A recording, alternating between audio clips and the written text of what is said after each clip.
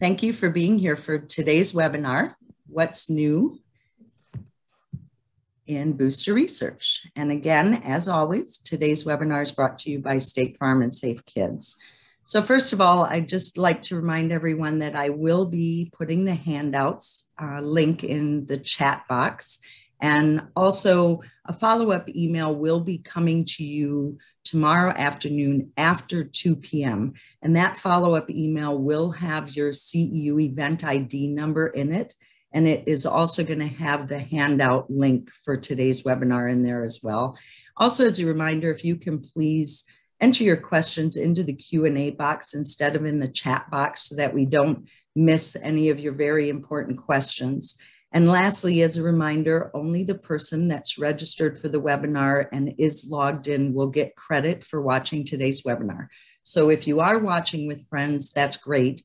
All you need to do is quickly organize an in-person session, just designate a lead, get a sign-in sheet, add that CEU event ID number onto the sign-in sheet, and then the folks will be able to enter that CEU as an in-person session onto their profile page instead of as a webinar.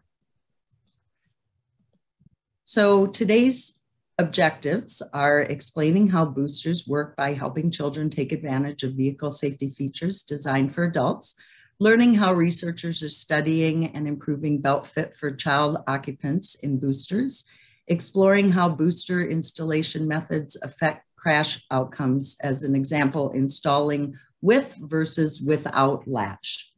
So we are very fortunate today to have on the call Julie Mansfield, who is the Research Assistant Professor at the Injury Biomechanics Research Center at The Ohio State University.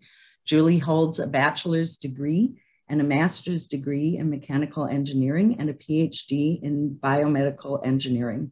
Julie's research focuses on pediatric vehicle safety, especially child restraint system performance and usability.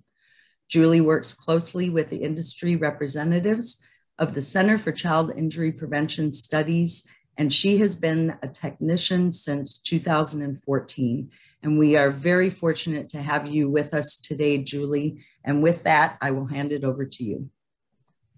Thank you very much for the introduction, Stephanie. I'm really excited to be here with you today, and I hope that you find this talk about booster research to be interesting, and I hope that you find some applicable and useful tips in it that will help you do your jobs as CPSTs in the field.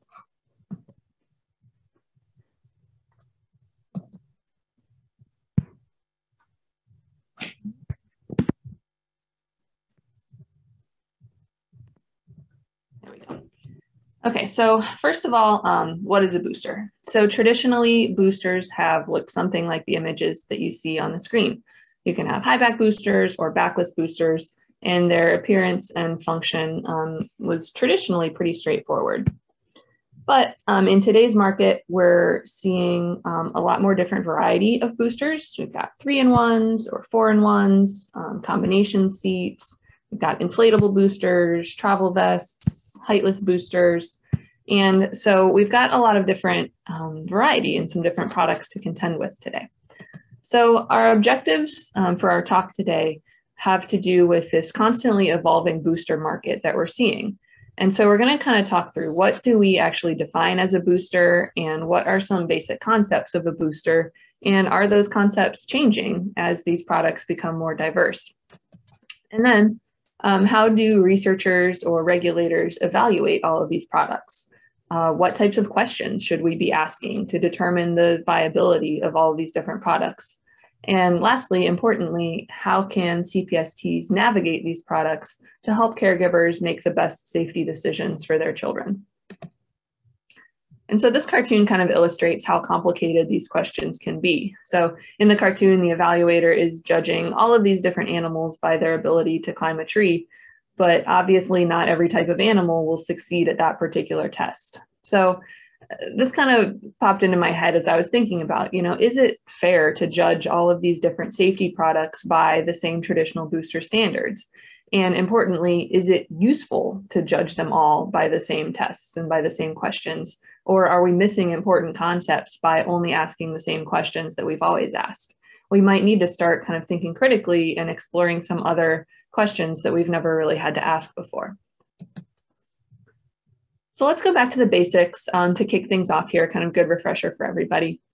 At their most basic, boosters work by adjusting the position of the child and or the position of the seatbelt to provide optimal protection.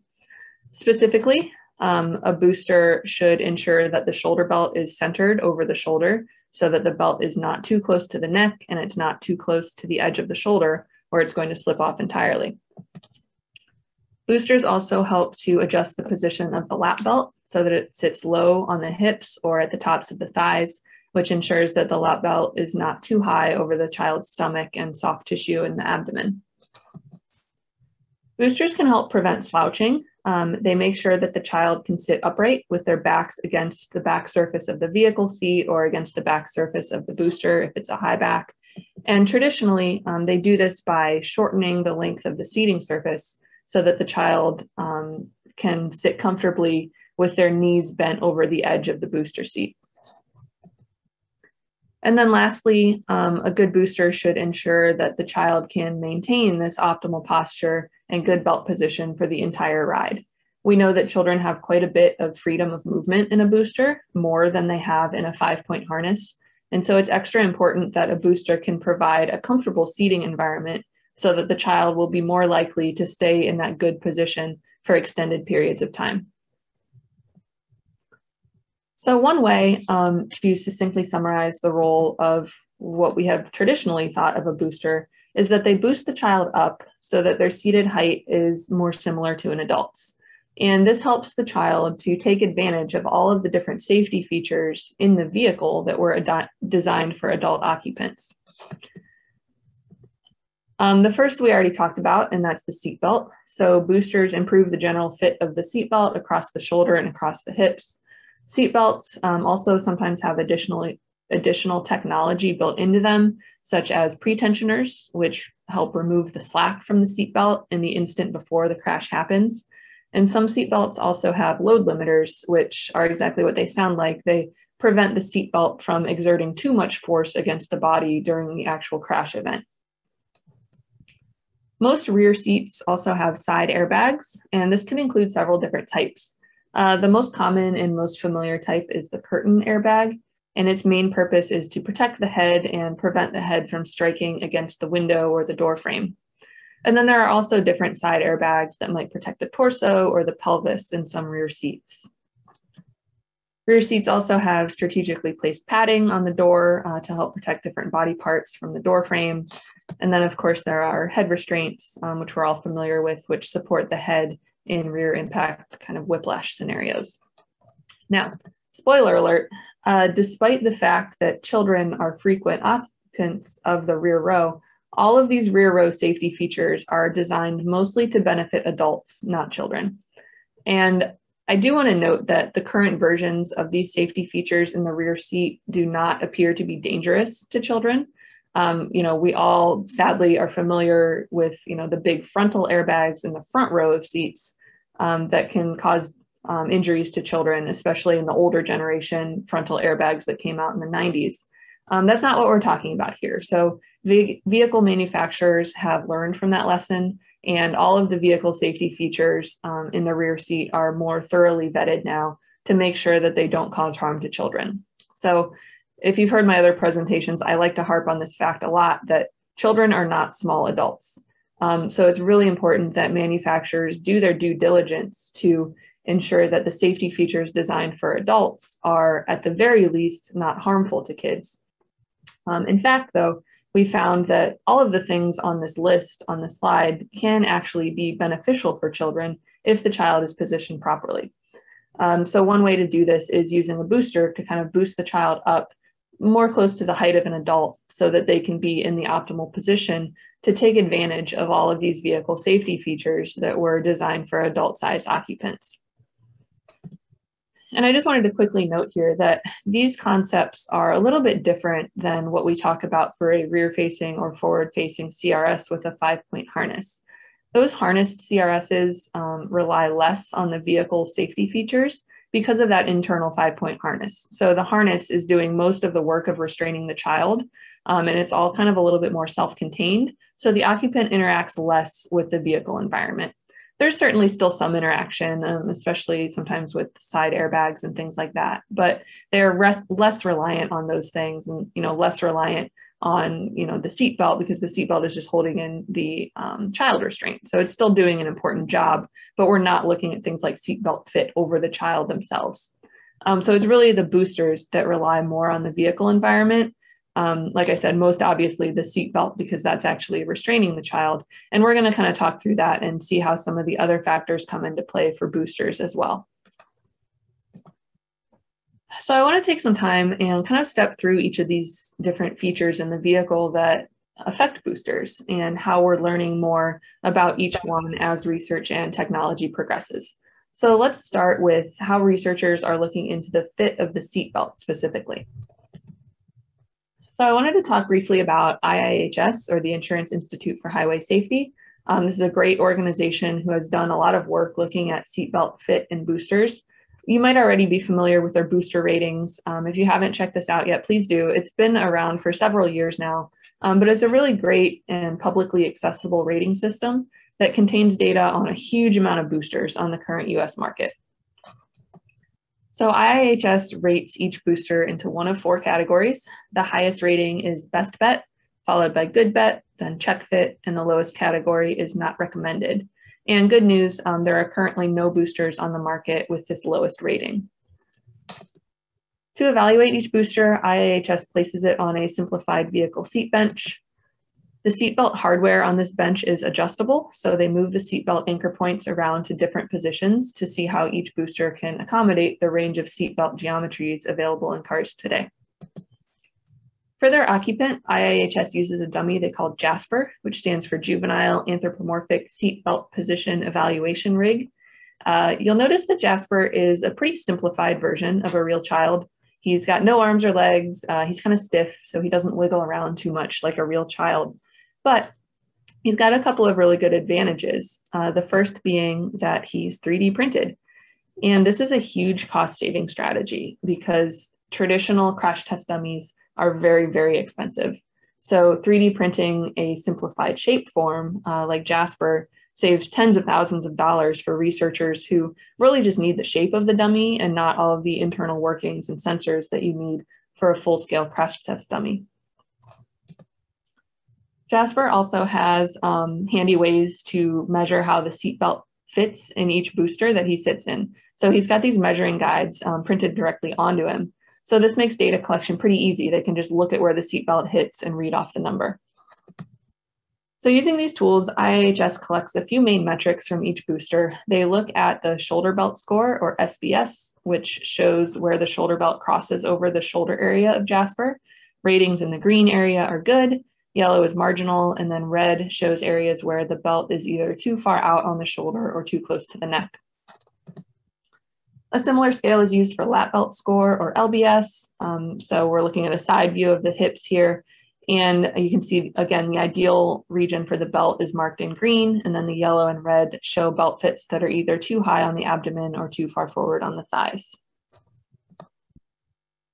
They also look from the side view at the fore-aft distance at a reference point on the upper chest to see if the belt fits snugly on the chest or if it's kind of floating out in front of the chest with a gap between the belt and the upper torso. So these items combined allow IIHS to come up with their rating categories for each booster, and their search system is very, very easy. You can see you can just type in the name of any booster and the results populate. So here I just typed in Graco, and you can see that it pulled up the Forever first, a couple different versions of the Forever, and it's got their best bet ratings up for both of those versions. IIHS is just one example of a company and researchers doing some of the groundwork of evaluating boosters and finding areas that might need improvement. So Consumer Reports is another fantastic resource for CRS and booster evaluations. Their protocol is a little bit more extensive. They install each booster into 5 different vehicles.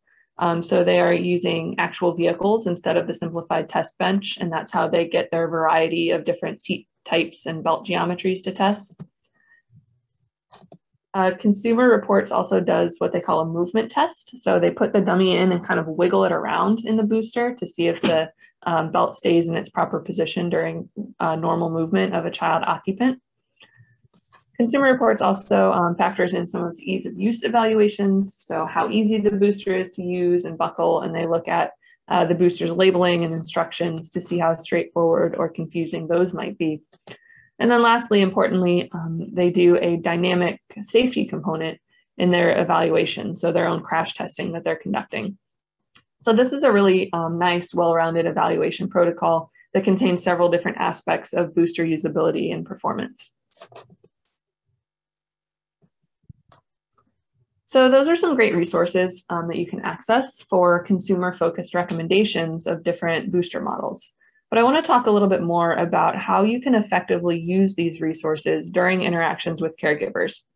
So I think we've all had caregivers at C-checks or even friends and family ask us, which booster should I buy? Which is the best one? And as technicians, we know that the only correct answer to that question is that the best booster is the one that fits the vehicle, fits the child, and will be used correctly for every single trip. And this really is true. This is the best overall advice that we can give caregivers. Now, that being said, I think we can all agree that, spouting off this canned response is not particularly helpful on its own.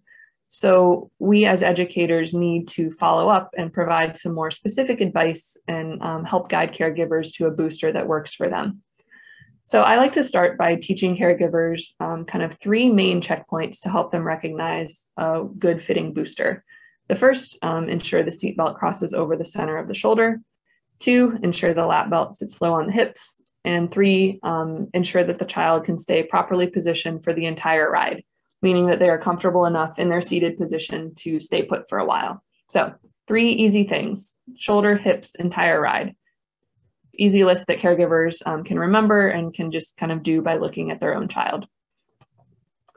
In an ideal world, though, we can extend the education even beyond just these 3 points. So if you're at a seat check or talking with a friend, you can really take some time to ask some questions to see exactly what the family's situation is and what their needs are for a booster seat. So here are some examples of things that you might ask a caregiver to better understand their situation and be more effective at guiding them to a booster product that will work best for them. And these are just some examples. I'm sure you all have lots of other great questions in your toolkits to help you guide these conversations. You can even put some in the chat if you've got some questions that you love to ask caregivers about boosters. I'm sure we can all learn a lot from each other on this one. But I like to always ask, is the child a new or experienced booster rider? And keeping in mind that a high back booster can sometimes be better for a first-time booster rider because they can help keep the shoulder belt better aligned, and they also help the child to stay sitting up straight. Even if they fall asleep, they can lean against the side wings and stay in that optimal position a little bit easier compared to a backless booster. You might ask, are there typically other passengers next to the child? This might affect how wide or how bulky the booster can be that they want to buy. Will the booster stay in one vehicle or be moved around often? Maybe if it's going to stay put, maybe they can get a bigger, heavier booster, or maybe they want kind of a lighter, more portable booster if they're going to move it around a lot. Are you buying just one, or are you buying multiple versions of this booster for multiple different vehicles? This might affect the price point that they're willing to pay. Will the booster be handed down to a younger sibling? This might also affect price point if they can get extra use out of it before it expires. Or maybe if it's a very younger sibling, they might want to consider a combination seat so that it can also be used as a forward-facing harness for a younger sibling. So once you talk through this information, you might be better equipped to suggest a certain type of booster, or at least which features to prioritize: the size, different modes available, price point, etc. And then at that point, if a caregiver wants advice on specific brands or specific models, at this point, it might be helpful to refer them to reliable rating resources such as IHS or Consumer Reports, where they can kind of browse through some targeted types of products and pick one that works for them. So hopefully now you understand a little bit more about how these evaluation and rating programs work, and then you can use them effectively to supplement your own tailored guidance as a CPST. So let's move on now and talk about some brand new research that is happening, and some of it is still currently happening, and talk about how this work is really continuing to push the envelope on our scientific knowledge of boosters. So first off, I want to introduce another measurement for belt fit evaluations that is currently being explored. This work is being done by a graduate student in our lab, Gretchen Baker. Gretchen is about to earn her PhD in biomedical engineering, and she has spent the last several years looking at belt fit in boosters, and specifically the spot on the lower torso that you see circled. So if you look at the picture, you can see how the belt is routing around the armrest of the booster and creating a small gap between the belt and the child's body. She noticed this gap while looking at video footage of children in actual vehicles as they were being driven around a test track for a different study. And she began to wonder whether the presence or size of this gap might affect how well the seatbelt could stay in place, both before a crash and during a crash. So Gretchen, along with our team at OSU, recruited 50 kids ages 4 to 14 to come sit on 10 different boosters in our lab. She measured hundreds of different data points for each child on each booster. She looked at how well the seatbelt fit each child. She measured the length and size of any gap between the belt and the torso. She looked at where different anatomic landmarks were located in 3D space. She had this really cool 3D system to record each child's posture as they sat in the seat. It's called Accents. It creates this really cool little robot avatar on the computer screen, and the kids can make it move around or dance or wave. So they had a lot of fun with that. And once we had all the child data, she also repeated the same measurements on several different pediatric crash test dummies so that we could compare how the seatbelt fits each dummy compared to the real children. Here are some photos of the real children. So the picture on the left shows, you can see the booster is kind of pulling the seatbelt a little further forward as it routes through the proper belt path, and it creates a bit of a gap near the torso. And then the photo on the right is kind of a unique booster that actually doesn't have an armrest, and this different design allows the belt to route directly against the torso all the way around. So this work is still underway, but some preliminary conclusions that I can share with you today are, as we saw, the belt gap varies based on different features on different boosters. And this may seem a little obvious, but now we have some exact measurements and exact data to tell us exactly how much gap is created by different types of booster features and how that gap changes for adult or for children of different sizes and different ages. And so we can use that data for future testing, such as crash testing and things like that. She also found that pediatric crash test dummies on average tended to have larger belt gaps than real children. So the dummies overestimated this gap. And this is important because we already know that crash test dummies are not perfect representations of children, but now we have very specific data about how this one additional way that they seem to differ.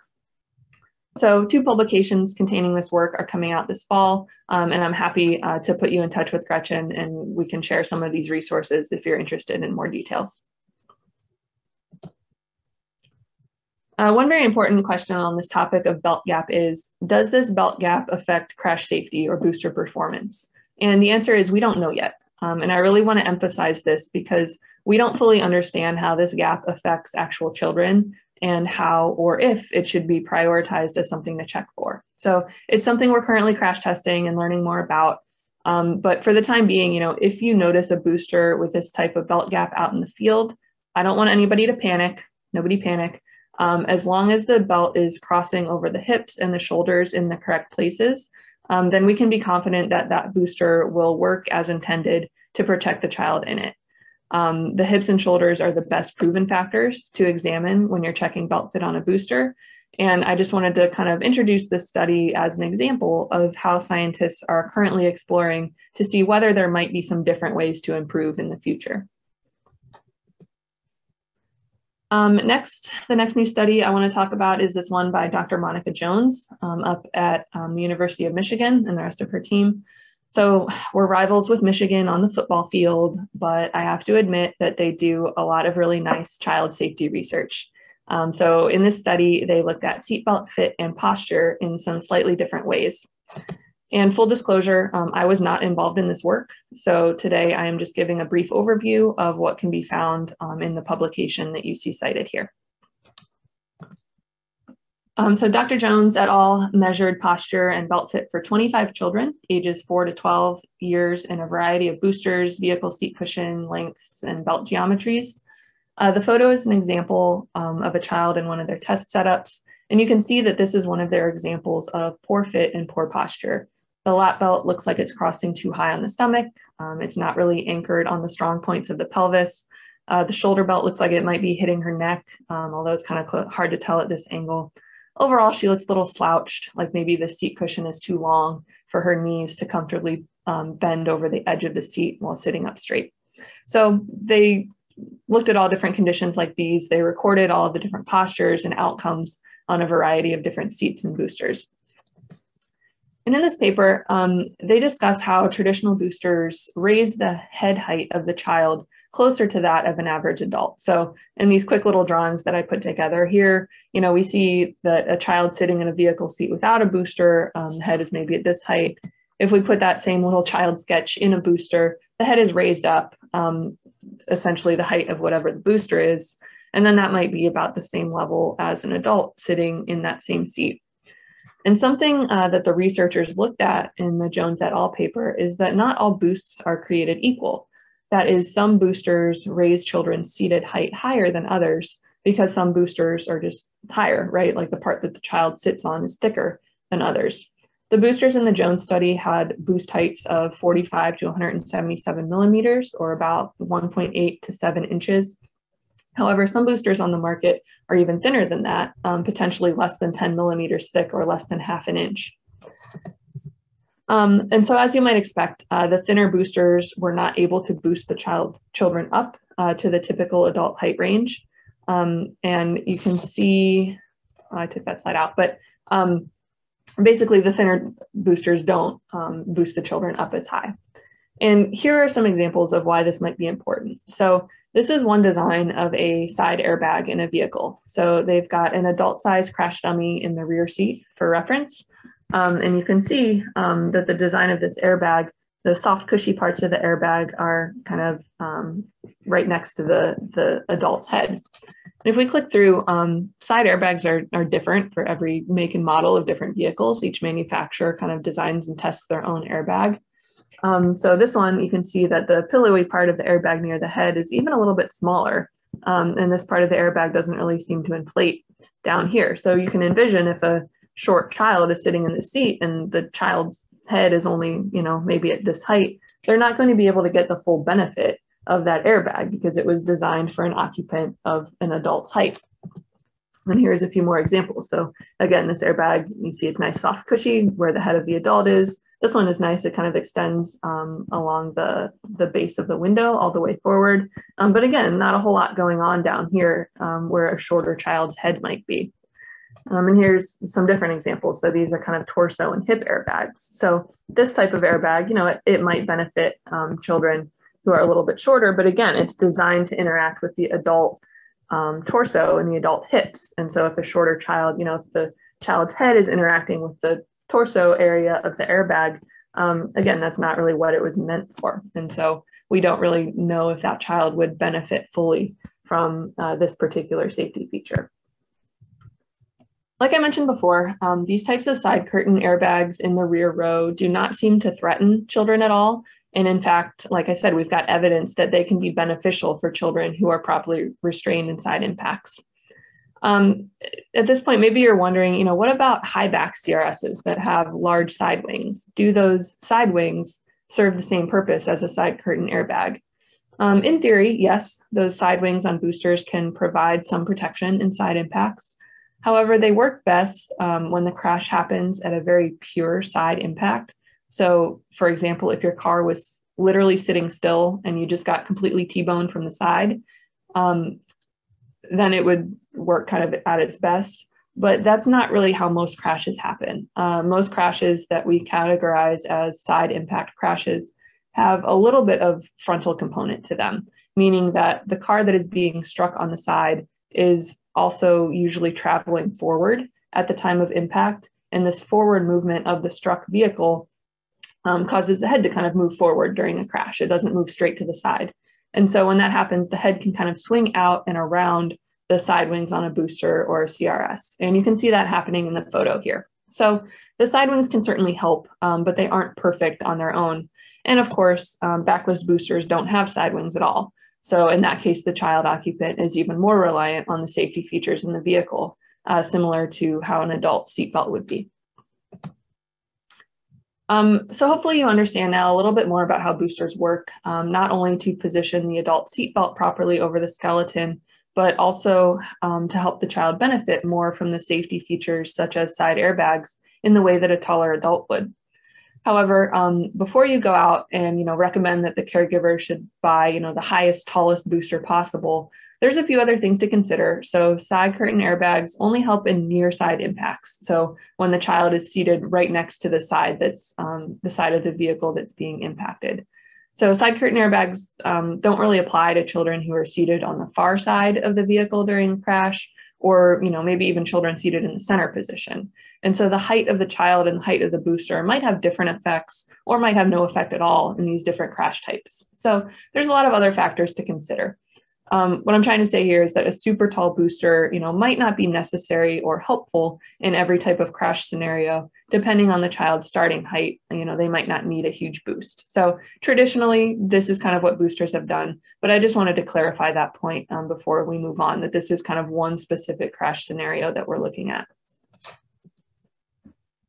In addition to head height, the Jones et al. Study looked at how boosters help children fit better lengthwise on the vehicle seat. So they found that low height boosters produced postures that were more slouched with the hips further forward than other more traditional boosters. And as you can see, again, in my little drawing of what's happening here, when the thigh of the child is too short for their knees to bend over the edge of the seat comfortably, then the child tends to scoot forward on the seat and kind of slouch back into a more comfortable position. So sitting in a raised booster shortens the effective length of the seating surface and allows them to comfortably bend their knees over the edge of the booster in a way that doesn't require them to slouch forward. If we add the seatbelt into our drawings, you can see that the slouch position changes the angle of the seatbelt. The slouch causes the belt to route more horizontally, which increases the chances of submarining. And so they can just kind of slide right under the lap belt in that scenario. Boosting the child up routes the lap belt more vertically, which helps keep it low on the hips and the upper thighs, even when the child is propelled forward during a crash. So this more vertical belt route really kind of helps pull the belt down, keep the belt low, and it can kind of interact with the hips in a better way during a crash. So what can you as technicians do with this information? We already discussed that improving belt fit is the most obvious and most critical role of a booster. Remember those checkpoints at the shoulder and the hips. But going a step further, the child's posture in the booster is also important from a crash protection standpoint. The height of the child's head, along with their leg length and slouch, are all important factors to look at to help a child achieve an optimal position with respect to the seatbelt and airbags during a crash. There are also some practical considerations here, namely the comfort of the child. So a child in a vehicle seat or booster that doesn't fit them right will not be comfortable, and they will not stay in that ideal position for very long. So at this point, maybe you're asking yourself, what about the low height or heightless boosters that we're seeing on the market? Inherently, by their design, they do not boost the child up to fit into the seatbelt.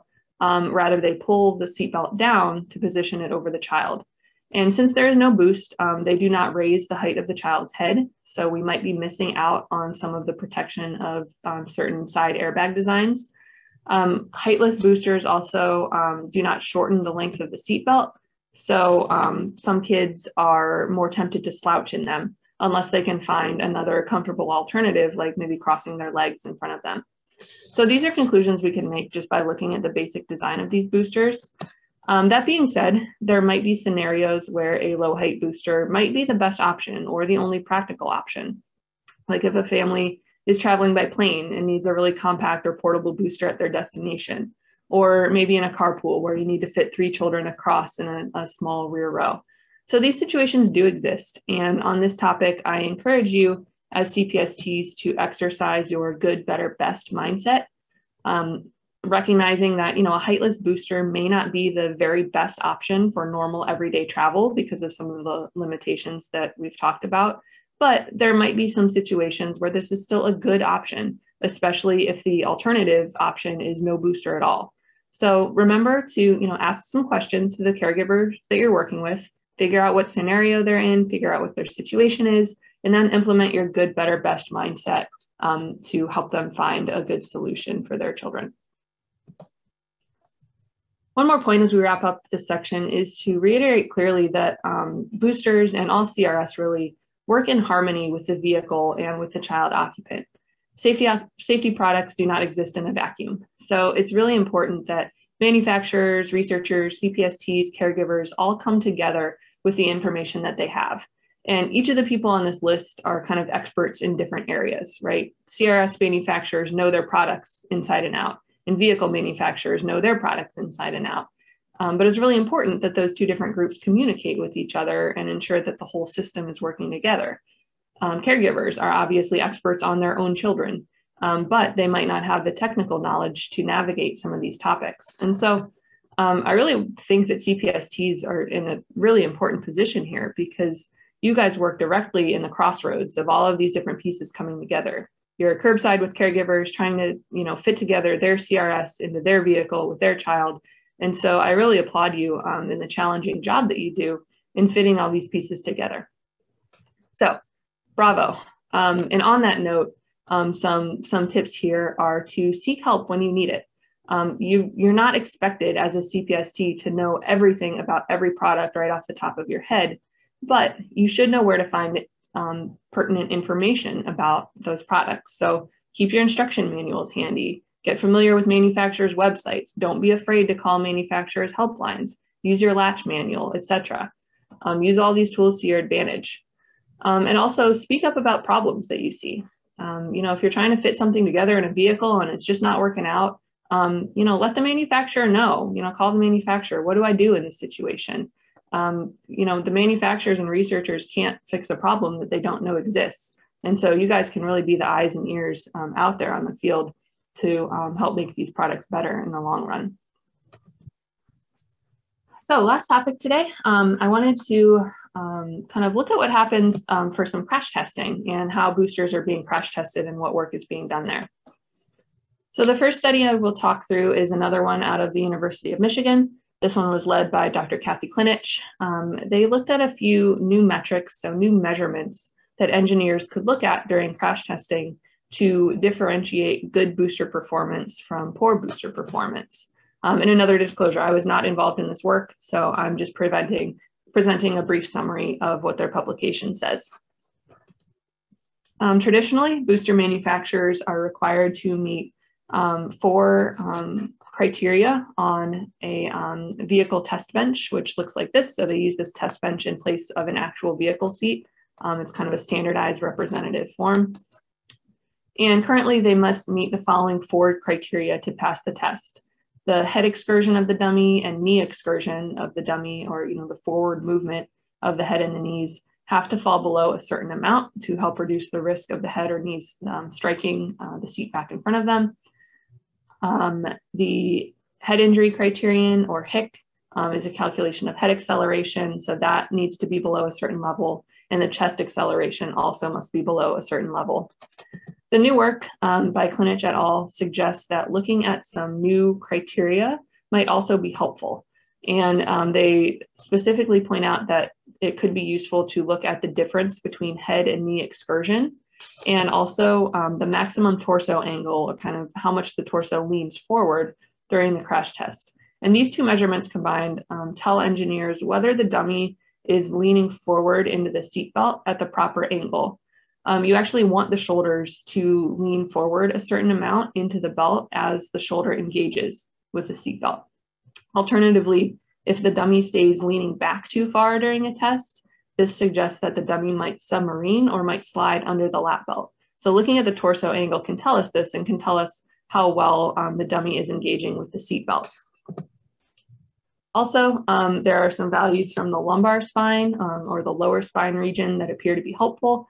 the force in the spine in the sideways direction, and also the torsion or twist on the spine.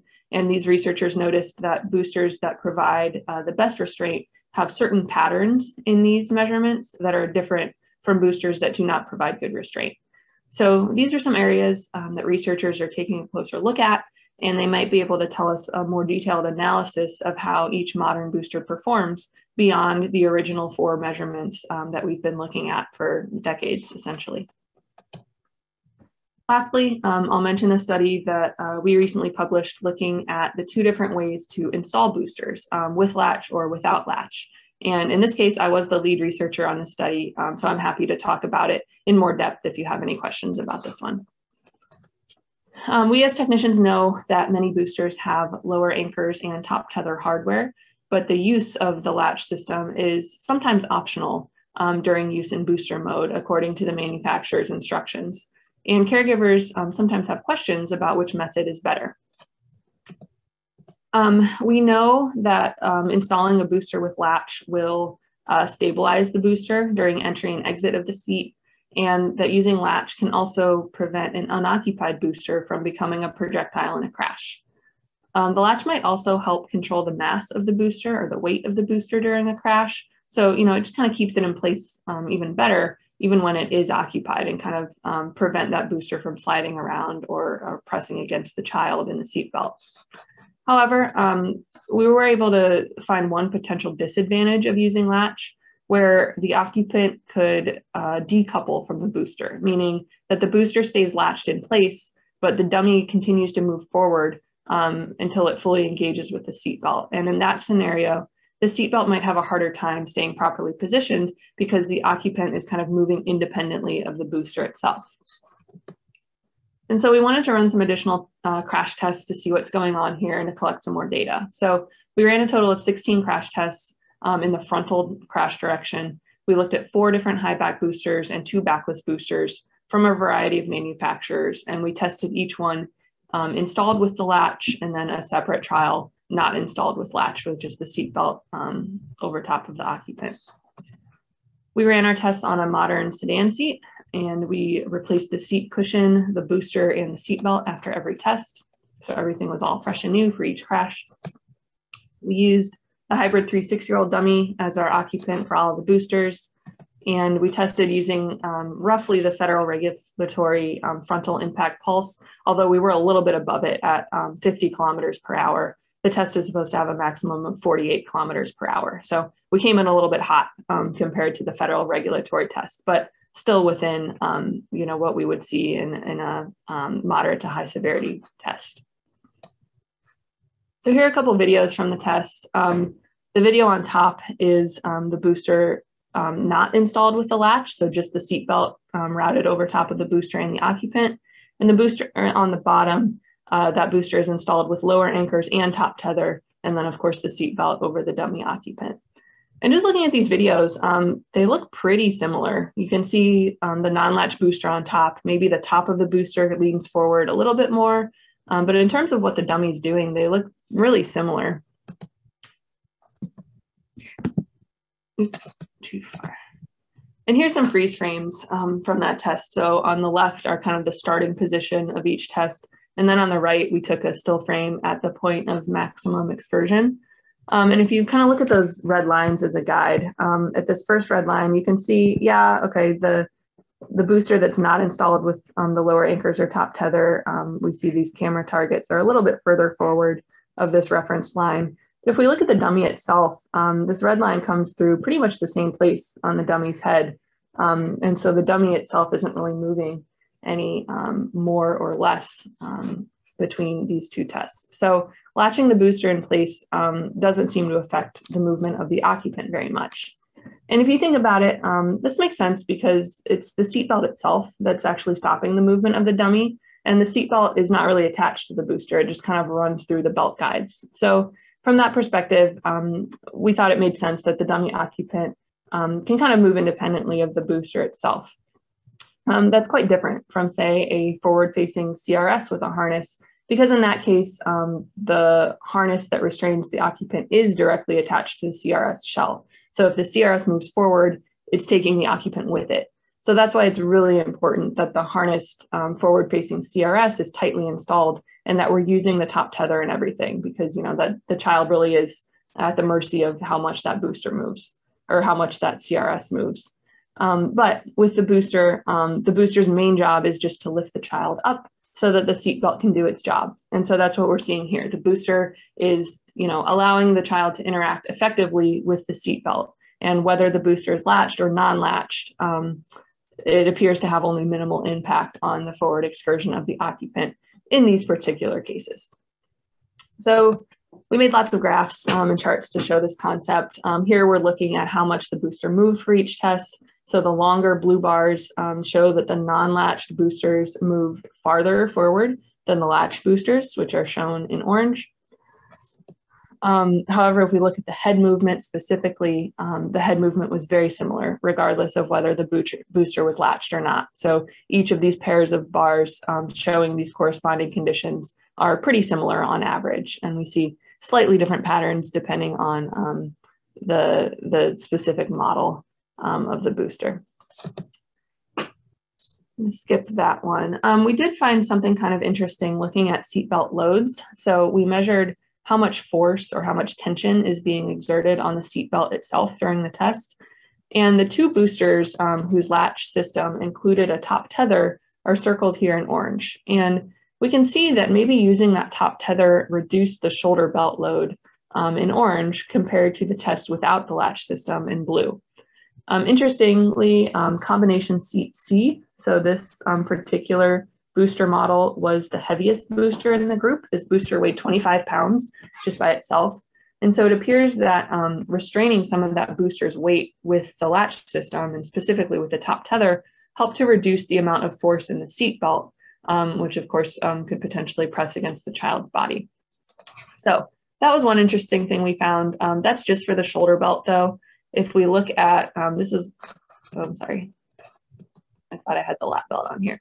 If we look at the lap belt portion, we don't really see that same pattern. So again, no big consistent differences here comparing latch to non-latch installations.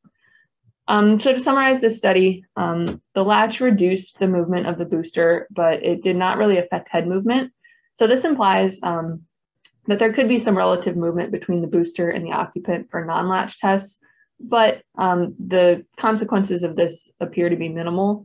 There was no evidence of the occupant submarining under the seatbelt in any of our tests. They never submarined under the belt. They never slipped off the front edge of the booster. We didn't see any major red flags in that. And we also checked all of our data using the new booster metrics proposed by Klinich et al. In that study that I just talked through. We didn't see any major red flags for our tests using those new metrics either. We did notice that using the top tether appeared to maybe reduce shoulder belt load, and this might be especially useful for heavier combination seat boosters. So again, overall, the results of the study support current recommendations in that optional latch usage seems to be appropriate when the manufacturers allow that. So if the latch is present and the manufacturer allows its use in booster mode and the caregiver wants to use it, sure, go ahead. Like I mentioned, it keeps the booster in place while the child climbs in and prevents an unoccupied booster from becoming a projectile. On the other hand, if the latch isn't feasible to use or the caregiver prefers not to, then it's probably fine to use the booster without it as long as it's allowed by the manufacturer. Again, always consult those instruction manuals and follow the manufacturer's recommended guidelines. Sometimes the manufacturer says, yeah, technically each is allowed, but we prefer that you use a latch installation in booster mode. And again, do your best to follow those guidelines. The manufacturers have obviously, crash tested each of their products way, way more than I have. This was just kind of a generic study looking at a small sample of boosters. So obviously always listen to the manufacturer, but hopefully this study kind of gives you an idea of how a booster can work in either installation mode using latch or non-latch. And like I said, our results support that either one of those modes seems to be fine in the boosters that we studied in this test. Of course, there are some limitations, as I was kind of alluding to. We only looked at 6 booster models and 1 vehicle seat model. We had a limited number of repeated tests. And so And, we know that there's limitations in the dummy. And we also only looked at these boosters in frontal impacts. So, looking at something like a side impact might be different. So there are, of course, always limitations, but of the data that we found, hopefully this helps clarify kind of to you how boosters can work in these different scenarios. So some final conclusions. We're just about at time here. So just to recap everything that we talked about today, boosters should provide good belt fit in the lap and shoulder areas. They can boost a child up to help them achieve good posture and good positioning in order to get the full benefit from adult safety features in the vehicle. To do this, boosters should also provide a comfortable seating environment so that the child can willingly stay in that proper position for the entire ride. Hopefully this gave you some interesting insight as to how researchers and manufacturers are always searching for ways to improve the current state of the art. Always remember to apply your concepts of good, better, best to help find acceptable solutions that work for each family's needs as you're out there curbside. And of course, always follow manufacturers' instructions. Those manufacturers are fantastic resources of information. Obviously, they know their products inside and out. So if you ever have a question about a specific booster, get in contact with those folks and they can share a wealth of information with you. Here are some of my main references that I talked through today. If you're interested in any of the papers or resources that I talked about, just shoot me an email, let me know. I'm happy to share those resources with you. So thank you. And now I think we can switch to some questions and answers.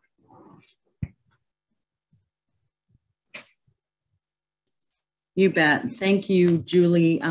As you can see, if you go to your chat box, you will see that a lot of folks have really enjoyed your presentation today, as well as I did. And the research is just amazing. And thank you so much for sharing that with us. And we do have time for some of the questions. If we don't get to all of your questions, Julie, I'm just going to go ahead and leave the slide up there, and you can go ahead and reach out to Julie with any of your questions that you would have that are not answered. So one question that came up a few times, Julie, was what age does Jasper represent? Oh, that is a good question. I'm not sure off the top of my head. I imagine it's somewhere between 6 and 10 years old, but that's a great question. I think the 6-year-old has kind of been traditionally used for most booster fit metrics. So if I had to guess, I'd say 6 to 8, but I'm not sure off the top of my head, sorry. But I will say that IAHS does a really great job of documenting all of their studies and protocols. So you might be able to find that information just as easy as I can with a quick Google search, because it is all very public. They do a great job with that. Great. Naomi asked, what are the injury rates of boosters that are unsecured without a child sitting in it? Does the weight of the booster cause injury in a crash? I'm not sure if we have data specifically on that. I think that's kind of more of a, I don't want to say common sense because it's not something you might immediately think of, but there are certainly documented cases of children being injured by cargo in vehicles, by unsecured cargo in vehicles. And, whether that cargo is a booster seat or a suitcase or a duffel bag or whatever, it's not always specified, but we do have case studies of, children being hurt by things flying around the vehicle that aren't secured. So, just the fact that a booster seat could also, an unsecured booster could fly around a vehicle and become a projectile and hurt a child. I don't have specific data to share with you from that, but I think it kind of follows reason that it's better off to have those boosters secured down to protect everybody in the cabin. Great. And then Justin is asking, are car manufacturers aware that the side airbags don't go further down to help protect children or smaller adults who usually sit in the back seat? Yeah, that's a great question. So some vehicle manufacturers do have those airbags down a little bit lower near the torso or hip area of adults. I suspect it might have something to do with the out of position testing that most vehicle manufacturers do. So vehicle manufacturers go above and beyond in terms of their airbag testing, because they will do tests where they'll take like a 6-year-old crash test dummy and lean that dummy up against the door of the vehicle. So maybe the child is like turned sideways, kind of laying across the vehicle seat with their back leaned against the door. So very, very out of position, and hopefully a position that, you know, we don't ever see. But of course, you know, there's people out there who will let their children sit like that. And so they might design those airbags with those extreme cases in mind. And so again, you know, vehicle manufacturers, there's a large range of occupants in that rear row. And so if they design towards the properly positioned children and the properly positioned adults, then that upper airbag range near the adult head should provide, you know, good protection for all of those properly positioned occupants. But again, it might be something where they're looking at kids who are very far out of position, and they maybe don't want that airbag in certain areas because it could cause more harm than good in those scenarios. Again, I'm not a vehicle manufacturer. This is just kind of my hypothesis, maybe one reason why. There might be, I'm sure there's other reasons why out there, but that's just something that comes to mind. Sure, that's great. A couple of times this question came up: when using a heightless booster, would a child crossing their legs to avoid slouching cause any safety concerns? So that's a great question. And it's something that we can't really test very easily with the tools that we have now. The child crash test dummies just are not very flexible in their legs. They're designed to sit in a normal seated position, and they physically cannot cross their legs like that to do any crash testing. So it might be something that we could look at with like computer simulations and virtual computer crash testing, which is coming really far these days. But of course, that's not perfect either. So as far as we know, we don't really have much data on that. So, you know, if it's the difference, if crossing their legs helps to keep that lap belt where it belongs and helps to keep them upright and keeps that shoulder belt aligned, I would say, you know, that using the good, better, best mindset, yeah, that's probably a better solution than allowing them to slouch and have really poor lap belt positioning. So again, good, better, best. I would say if that's the only option, yeah, go ahead and cross your legs if that's going to produce that better posture and better belt positioning. But it's not something that we have extensively studied or crash tested or really have firm data to talk through. So again, Julie, thank you for your time today. Thank you everyone for being on today, and hope you all have a great and safe day.